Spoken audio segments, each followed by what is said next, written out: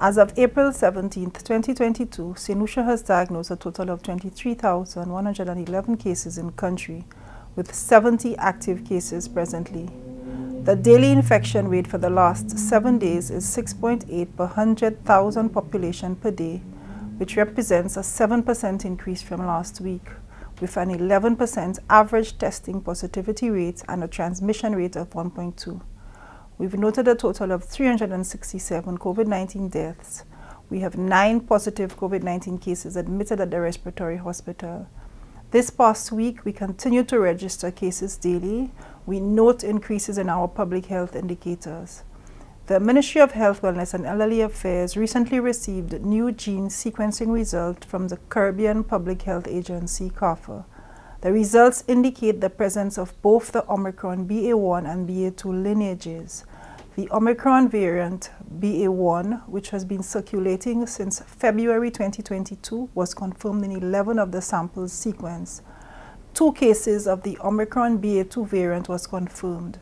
Of the 2 cases of the Omicron BA2 diagnosed, 1 is a male national from Anse La Raye and 1 is a female non-national from Gros Islet.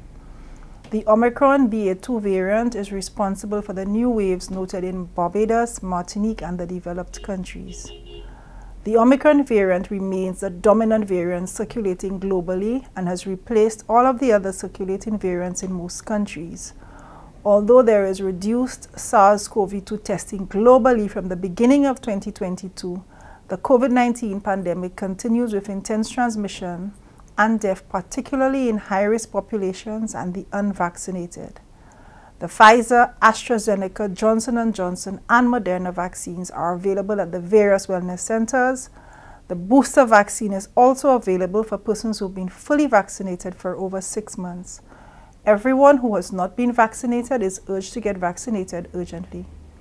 As we strive to live safely with COVID-19 and remove restrictive measures and open up the country, it is important that our public health protective measures are in place, especially to protect the most vulnerable.